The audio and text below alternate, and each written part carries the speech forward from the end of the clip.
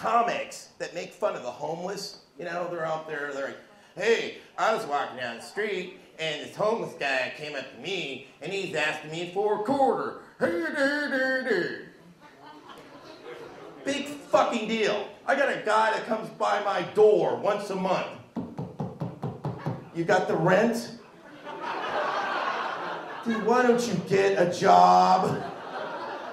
Didn't I just give you $500 a month ago? What the hell did you do with that?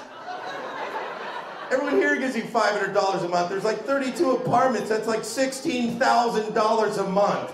I think you're on crack.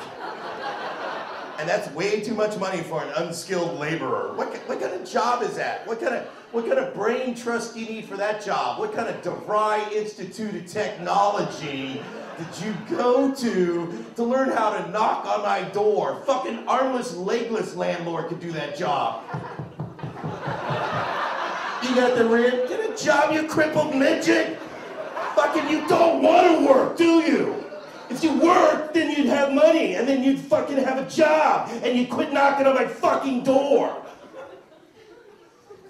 But, you know, oh, you think I'm crazy? Yeah, fuck you. You ever gone to a goddamn McDonald's with a bathroom for customers only? At McDonald's? You know how many times I've eaten at McDonald's? A lot of those times didn't use the bathroom. I think they owe me a couple free trips to the bathroom. Next time I see a locked bathroom at McDonald's, I'm gonna jam a turd into the vent on the hand dryer, fill the entire place up with heated shit air. What the fuck?